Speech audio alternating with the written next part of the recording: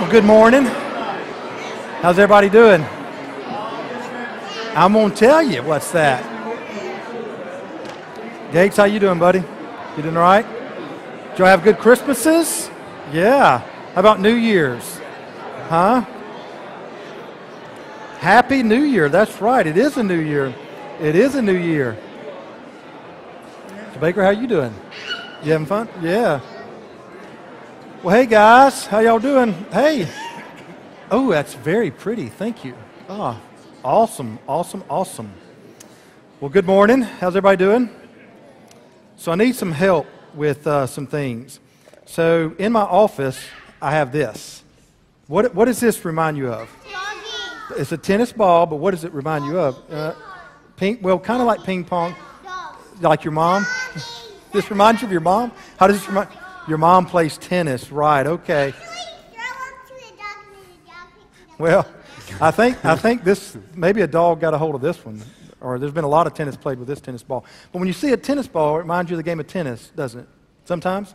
How about this? The best game ever. Golf. That's exactly right. So when you see a golf ball, what's that say?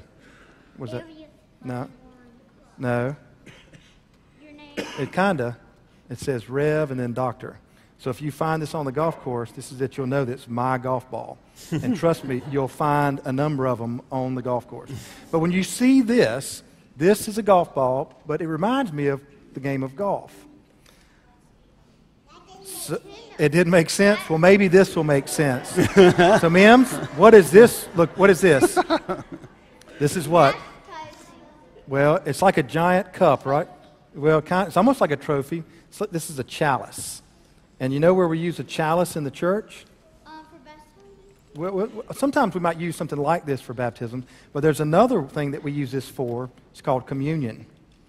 And so what goes in here is the juice. Now, I don't have any juice in this one. And you know what the juice is a symbol of?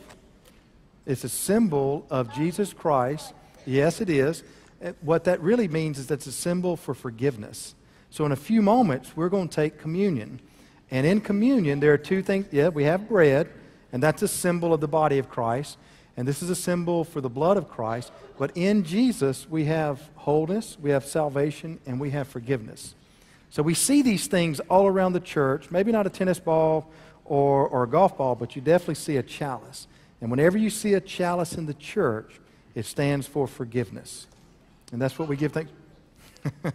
Well, I promise you it'll make sense as you get older. That I'm sure of. But maybe, well, let's pray. Can you pray? Can you join my hand? You want to hold my hand? You don't want to? Okay. All right, well, let's pray. You ready?